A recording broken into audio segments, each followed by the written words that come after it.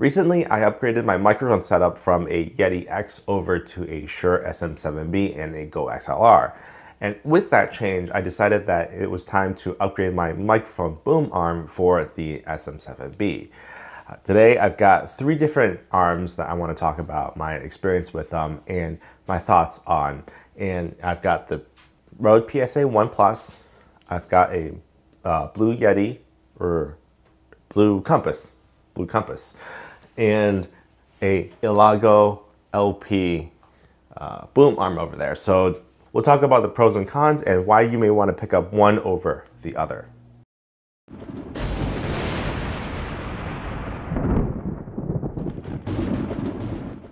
All right, now first up, let's talk about the Blue Compass. This is the boom arm that I've had for a couple years now. With the Blue Compass, I've got the Radius 3 shock mount, and I've still got the Yeti X on here. And for the most part, it's served me pretty well.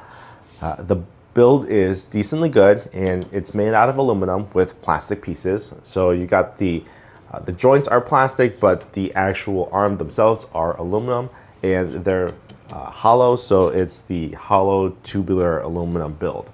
Now, because of that, you've got friction joints here in 3 different places. These plastic joints, you can tighten them to increase resistance, or you can loosen them to the point where it'll just start falling or springing back up. There is control over the resistance or how likely it is to spring up.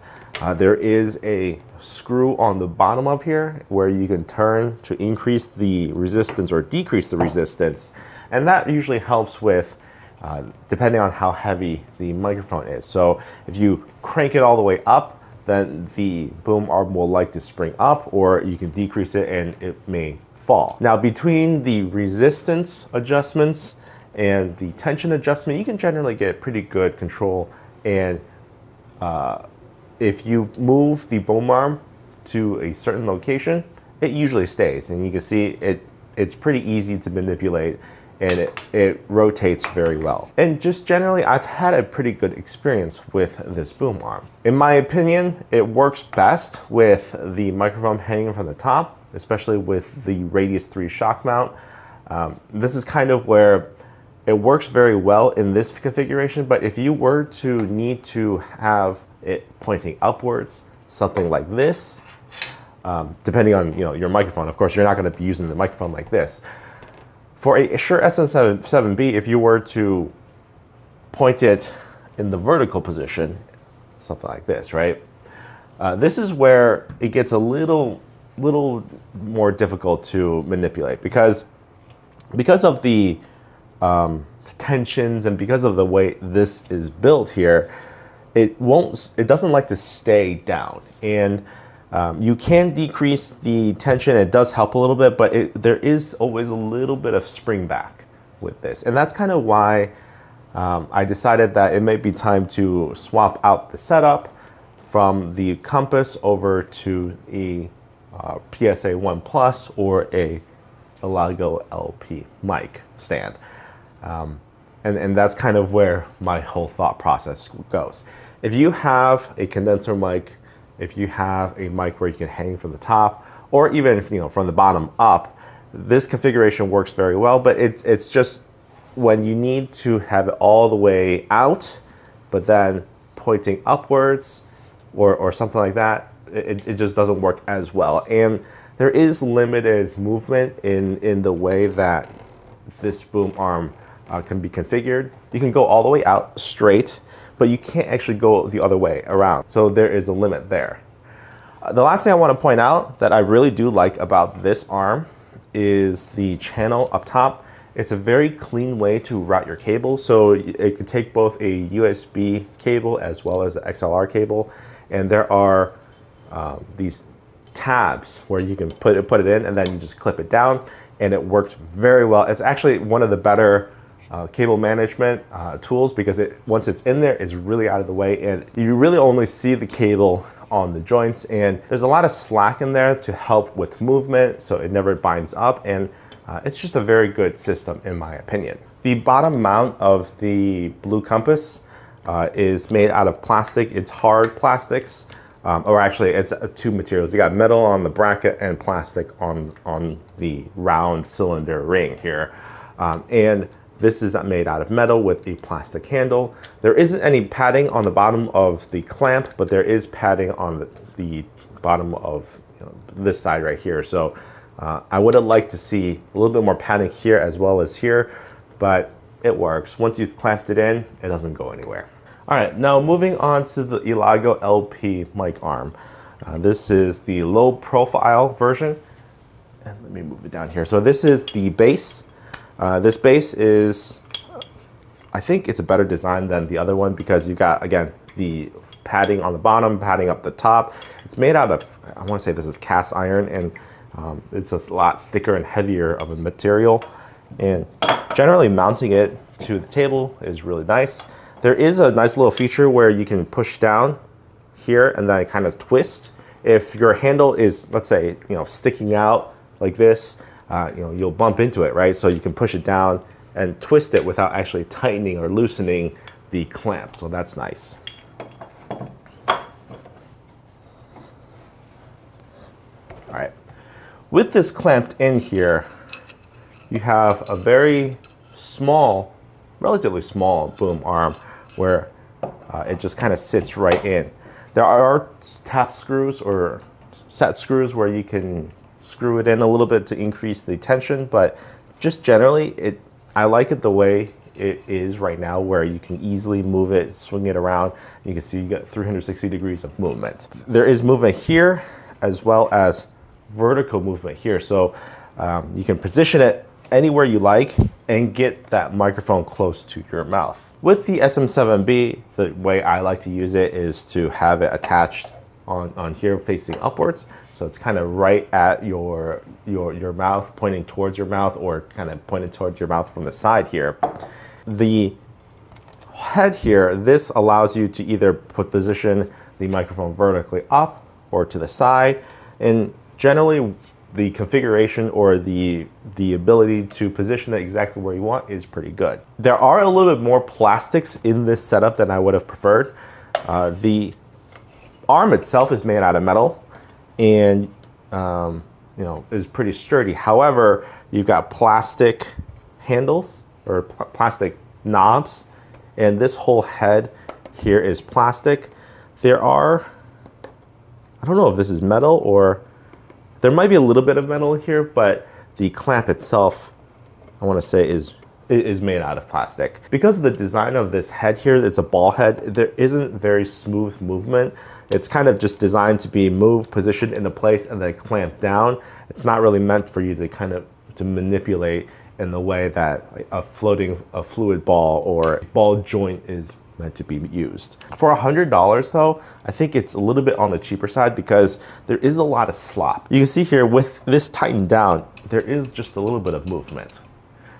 Granted, it's not that big of a deal, but compared to the other two, it's a little bit looser. There is an innovative channel for your cable routing where you can route the cables from below, so it's big enough for an XLR connector, and then you can route the cable from here to here. I know this isn't an XLR cable, this is a MacBook Pro USB Type-C cable, but it works just fine. Once the cable is installed, it does allow the arm to be moved freely. However, you can see here, if it's on this side and then you want to swing it all the way around, you can see the cable gets binded up a little bit. I would have liked to see a channel in here so that you can keep the cable right in the middle, but I guess it's all right. You just need to make sure that there's a little bit of extra slack in your cable routing. That way you can actually still freely move it without it tugging on the microphone. There is also a potential, if it gets a little too tight and then you kind of bring it over, it will start to lift these covers. And because they're magnetic, it's not held in here. And especially if you have a thicker cable, right? You can imagine as it binds and then it kind of tugs, these covers may start to pop off or start to lift. I think one of the bigger benefits of having this microphone here, or microphone stand, is to be able to both game and have a microphone pointing towards you. So, with this setup right here, you can talk into the microphone, but also have unrestricted access to either your camera or your screens. I really do like the design of this and kind of just the fact that it's coming up from below. This microphone stand is very similar in design to a monitor arm. Something a little bit more expensive, such as the OC White monitor arms, the low profile ones that kind of snake right underneath the monitor is a lot more expensive, but the design concept is very similar. So they kind of copied that and it works generally pretty well. The design and the height of the first arm is designed to be right at monitor height. So if your table wasn't as deep as what I've got right here, if you got a little bit shallower table, such as something a little bit more normal, you can actually clamp this at the back of your table and have this snake right under your table, and this part of the arm, come directly towards you past your keyboard, and then you can raise it to wherever you need to without obstructing your vision. So I think it's a really good design if that's kind of the setup you want to go with. With a side-mounted setup here, depending on what you have on your desk, it does kind of get in the way, and that's kind of the reason why I decided to go not use this as my daily driver, because I do like to have a laptop here. I do like to have other stuff here, so it does get in the way a little bit. You can see I can't actually open this laptop, but because there is a joint right here, you do have a lot of freedom to position it however you like. You can have it positioned like this. You can have it swung over a little bit and positioned like this. Just the freedom of getting that mic exactly where you want it is a little bit easier with this joint right here than, let's say, the other two microphone stands. Just my opinion, though. Now on to the Rode PSA1 Plus. Now the plus in the name suggests that this is very similar to the PSA1, but upgraded, which indeed this is. It's got a few nice little upgrades. The first of which is the joint right here. This is a big upgrade compared to the old PSA1. This is a better quality, it's full metal, and it's a lot beefier of a construction, and it plays much better with the SM7B. And what do I mean by that? You have the ability to twist the joint here, twist the knob here, and have it screw in, and you can lock it in. And because there is a little bit more length here, it doesn't interfere with the XLR cable as much as the PSA1. So you can twist and turn a lot more the microphone without this cable binding up here. Also, very apparent here, you've got this neoprene wrap over the scissor arm mechanism. The neoprene wrap is appreciated because the scissor mechanism opens and closes as you move this thing, so you can potentially clamp your finger, get your finger stuck in here, and it'll pinch your fingers. Now it's impossible to get your fingers in there, so that's good. The Rode name logo on here is very prominent. You may not like it. It is what it is. So I guess just be aware of that. One of my favorite attributes of the PSA1 Plus is the ability to easily move and manipulate this boom arm. The friction of the Rode, or of the Blue Compass and the Yeti is sometimes really hard to, or you need a little bit more force to move it up and down, or to bring it down. This here, it really is literally one finger mechanism or operation, and the ability to spin this however you want really easily is very appreciated. The other thing about manipulating this boom arm is the parallel movement of the microphone. So once I've got it positioned to where I like, right? As I move it, you can see this mic is still pointing in the exact same direction. And this is really, really nice. And well, of course, if you're twisting it away, it's gonna twist away from you. But if you're moving parallel, you see it's not moving, or it's still facing the same direction. And this is really, really nice where, if I can bring it a little closer, I don't have to actually readjust this microphone. And I think that is one of the biggest selling features of this scissor design, is that parallel movement. If there's a lot of trends nowadays that's going to the tubular version, tubular friction arm design. But if you go with that, you're going to lose this parallel movement. There's always some kind of trade-off, right? The cable routing system on the PSA1 is minimal.